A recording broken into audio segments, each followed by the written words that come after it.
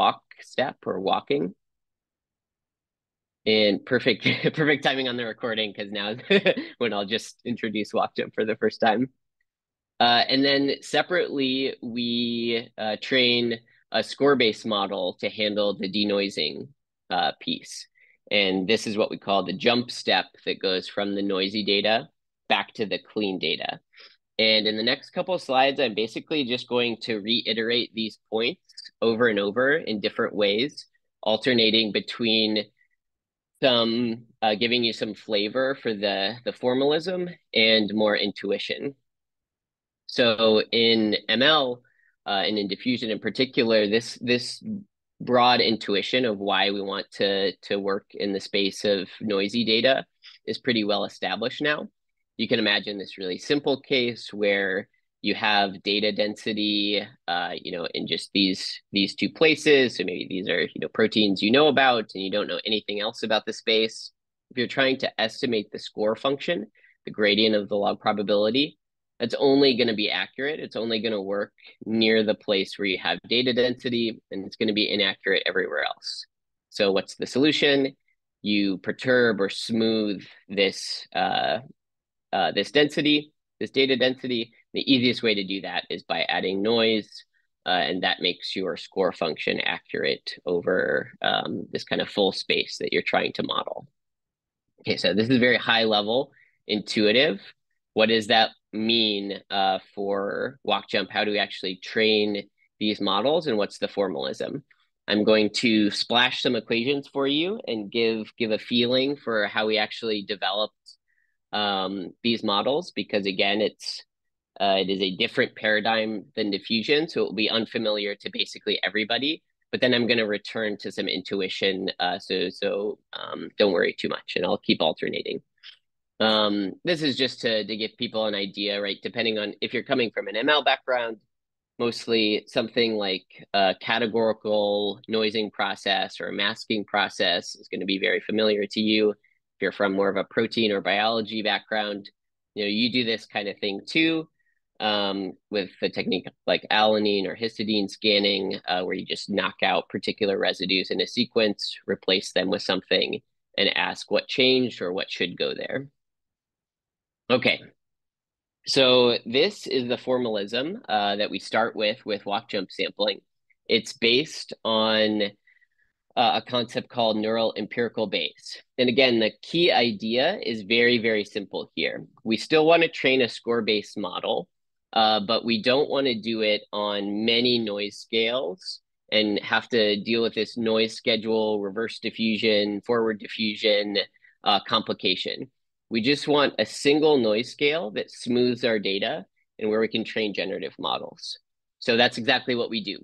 In our case, we add isotropic Gaussian noise to the inputs. This is very general right now. I'll make it specific to proteins a little bit later. And then we train a score-based model on this smoothed, noisy data. Why do you want to do this?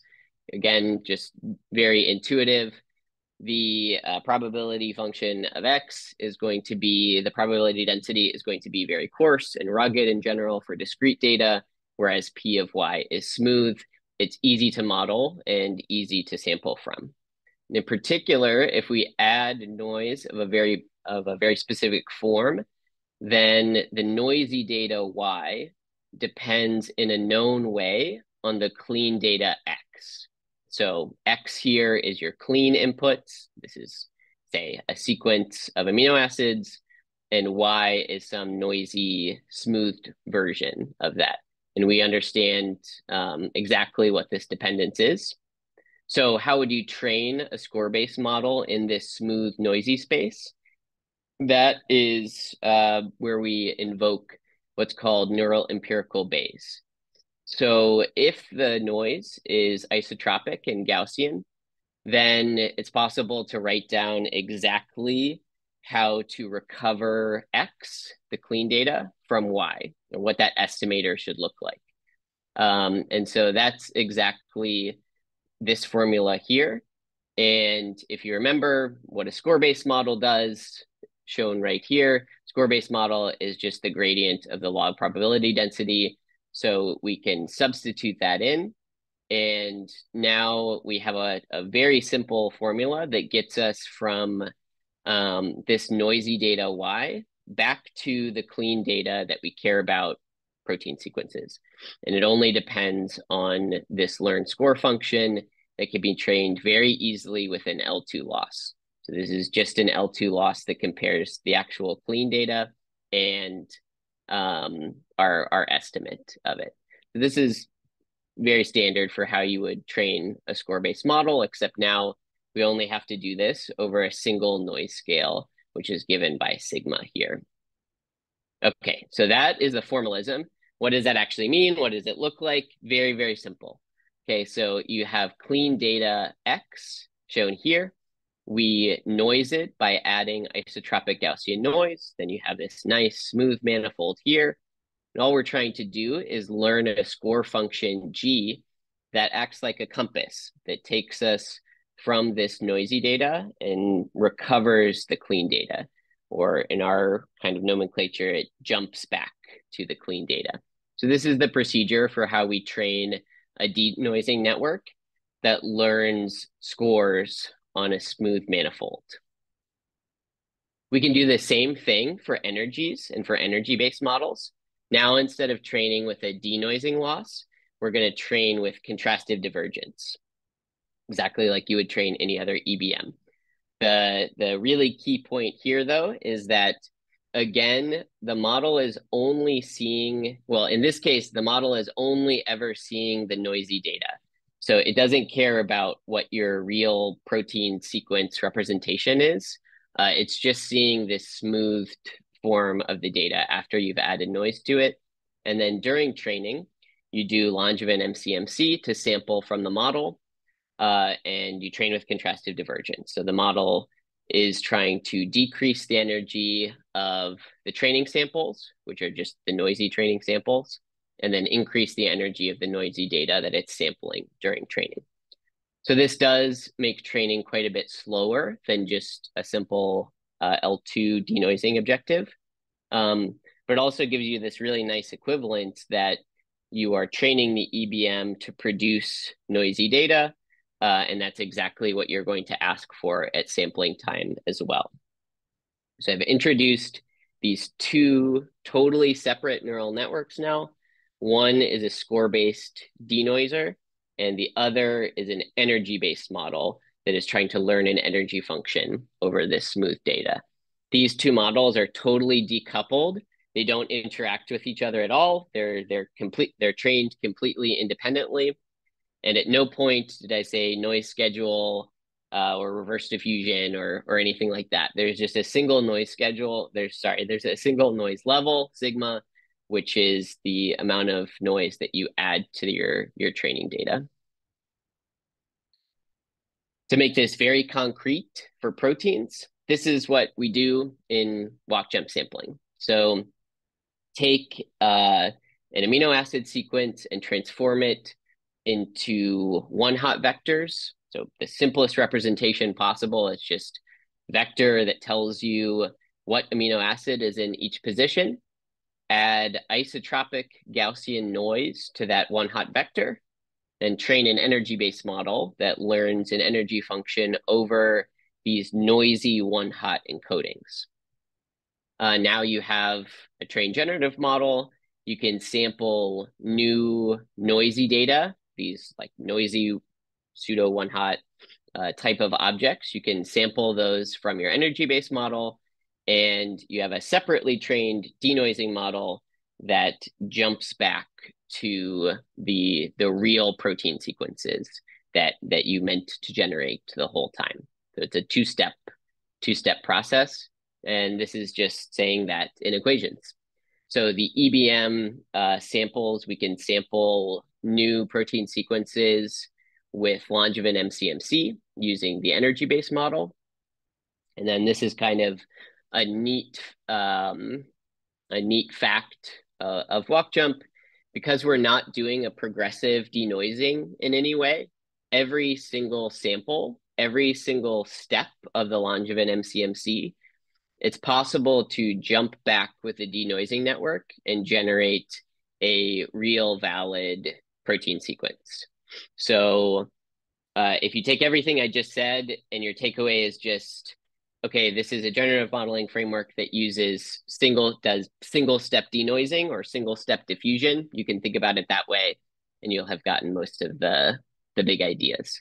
The advantage, of course, is because of the single noise scale, the simplicity, and the fact that everything works really robustly.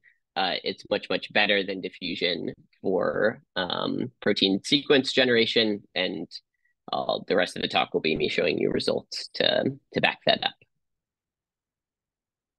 I want to give you just a kind of picture of what this looks like in practice. Again, as kind of like a cool demonstration. So like I said, because every single sample is valid, unlike a diffusion model or a molecular dynamics simulation that's going to explore a conformational landscape of different 3D geometries, walk-jump sampling is going to do what I call alchemical ensemble exploration. So in this video, what you're seeing is at every single step, or it doesn't have to be every step, you could do every n steps of sampling. You can jump back to a real antibody sequence.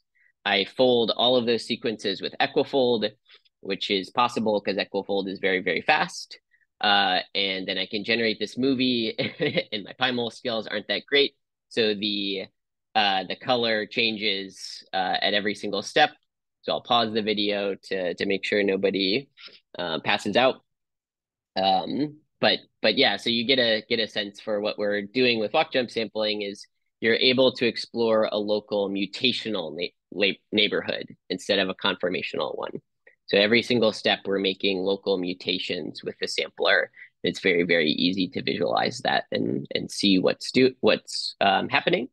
And you can just run sampling continuously as a single chain of Langevin MCMC.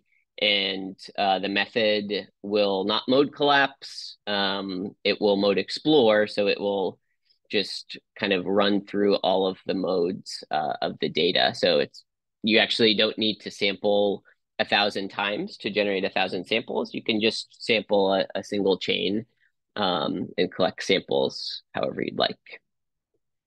You could also do what we call gradient flow, which is, again, where we do, instead of doing Langevin MCMC, we just follow this learn score function, and we follow it directly to the local minima in the energy landscape. So if you start at some protein and you want to see, like, based on everything that my model has learned about the training data that I gave it, what is kind of in its local neighborhood, the most likely sequence here, the most likely protein, you can do that very easily with gradient flow as well. All right, so before I show some wet lab results, I'll go through the kind of cursory in silico evaluation. We compare walk-jump against discrete diffusion baseline, an alternative score-based baseline, autoregressive models like IGLM, mass language models like ESM2. I also did a kind of fun benchmark using GPT 3.5 and GPT 4 and tried to get them to do few shot prompting to do antibody design tasks. I'm happy to talk more about that if anybody is interested later. There's pretty interesting findings there. What all these summary statistics are showing is just that walk-jump creates samples that look the most like the training data, in this case, antibodies from the paired observed antibody space data set. They're all unique. They look the most like the training data in terms of properties, so they're the most antibody-like, while simultaneously being further away from the training data than any of these other methods. So the samples are very antibody-like, but also very novel with high internal diversity, so very different from one another. The performance metrics are mostly just to show that if you have a single noise level, you can obviously train and sample much, much faster than you can if you have a diffusion model or if you're doing left to right decoding with an autoregressive model, because everything we're doing is non-autoregressive, right? So it's very, very fast. with low memory and time requirements. So that's what I just said. Walk-Jump outperforms kind of all of these other frameworks and formalisms in terms of sample quality, while having comparable sample quality to discrete diffusion. Probably surprising to no one, discrete diffusion is a great way to do generative modeling. So sample quality from discrete diffusion is very, very good. We're just able to do equally as good or better with better sequence diversity and with faster sampling and training as well. Now I'll move to an actual in vitro lab experiment result. So this is a task that we kind of designed based on trastuzumab and this antigen called HER2. So there's a data set from this paper, mutagenesis data set, where they take a known therapeutic antibody that binds to this target, HER2, and they do a bunch of mutations in one very specific subsequence, one region of that antibody, which is called CDRH3. You just remember this H3 part here. And so they generate 9,000 new designs that still bind to the target, again, only with mutations in that small region. The region has length 10, so it's a 10 to the 13th dimensional search space when you consider all the possible amino acid substitutions that you could do. It's a very non-trivial generation and search space problem. And the task that we set up, this is kind of an attempt to make an ML benchmark style task, but doing a real biology experiment. You know, there are a lot of complications there, but it's our best attempt. So again, yeah, the task is to generate novel designs that only redesign this particular region of the antibody, H3. The design should retain binding to the target measured in a lab assay. And those designs need to be novel. So they have to be, larger than one edit distance from anything in the training data set. And of course, not just the starting sequence, which is trastuzumab. Okay, so this is really like the top level result or poster board for walk-jump sampling. So we did this task. We got 70% of our designs on the first attempt bound to this target. This is a plot of the binding affinity versus the edit distance from that starting point, trastuzumab. The edit distances from the training data set look very, very similar. So on average, they're around 5 to 6 edits different from anything observed in the training data. And some of the binders are all the way up to 8 or 9. So almost completely redesigning the allowed region. So again, compared to any other ML method we've seen in the literature that's attempted to do this task, or even like a computational method like Rosetta, this is a much, much higher rate. We tried some additional experiments where we use things like Rosetta and other structural priors to see if that kind of matters at all or helps us create more binders. But really just the walk-jump designs, just as they are, achieve a binding rate of 70%. And there's no additional filtering that we did that helped improve that binding rate, although you can increase the binding affinity to the target by using other types of filters. So this is just a summary of kind of these lab results in the language actually from Brian's paper. What walk-jump is basically a language-only model. I maybe didn't say this before, but in case it wasn't clear, there's no structure at all anywhere in this process, except when we fold things with Equifold just to look at them. So this is a language-only model that implicitly learns structure and biophysics. So we get into this high intrinsic fitness region by having a model that proposes things with high likelihood. And this is reflected in the fact that almost 100% of our designs were successfully expressed and purified in the first time we attempted to in lab experiments. And then same thing for extrinsic fitness, where we're trying to achieve function. Like I said, 70% of the designs are binders to this target compared to less than 30% for diffusion models, both in sequence and in structure sequence space that have attempted to do this task. So we can train on a high extrinsic fitness neighborhood and sample more sequences that are in this neighborhood.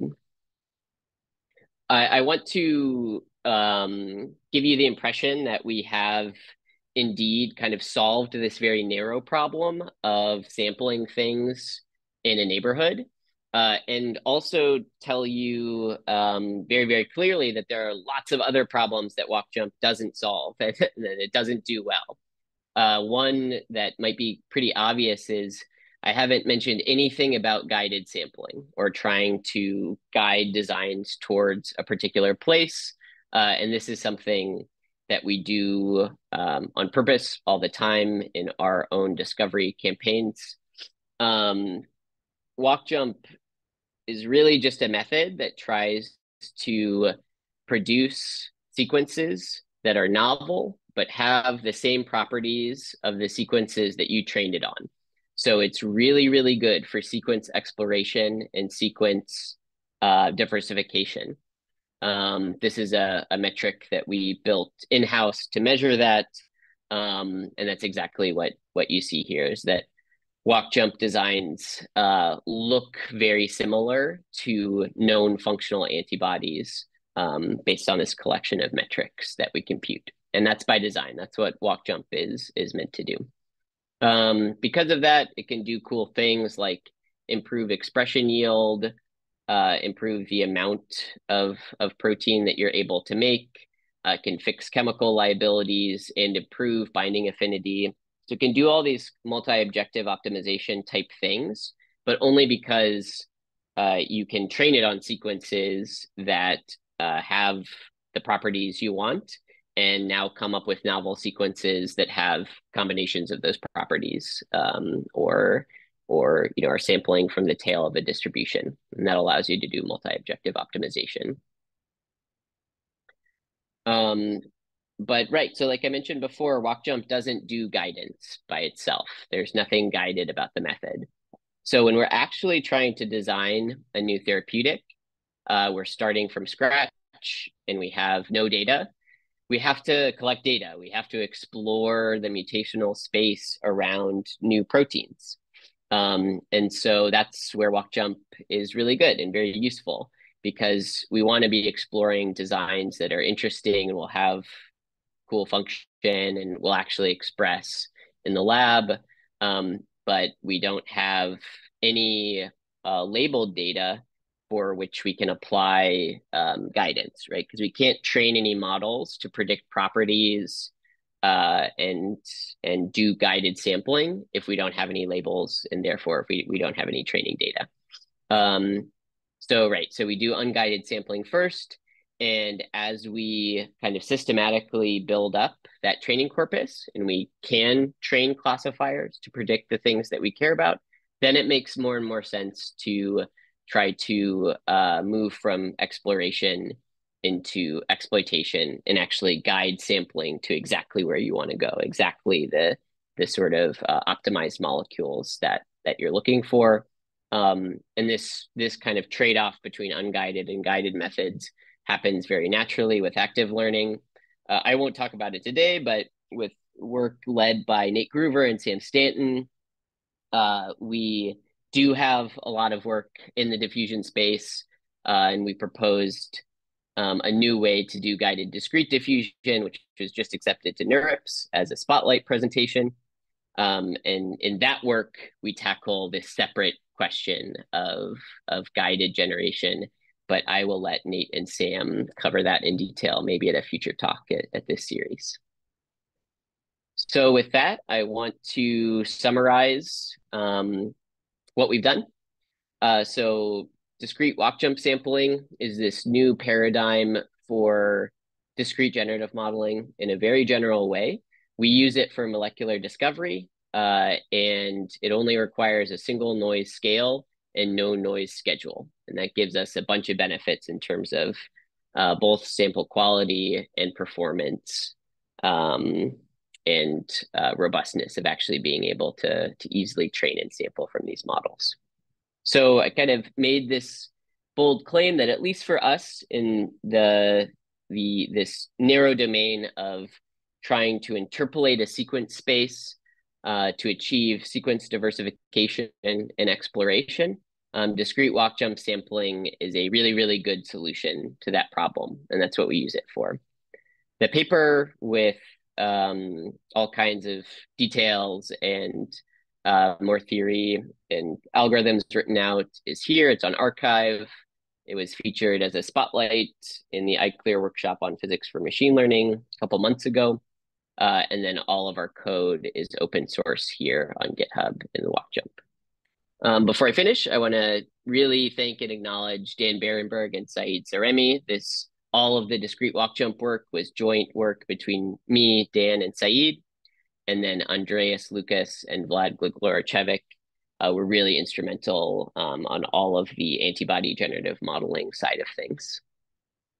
All right, so thank you very much for your attention. Please feel free to ask me questions now, to reach out on email, on the health site if you prefer that. Yeah, and we're always, looking to chat with people who are interested in ML for cool biology problems.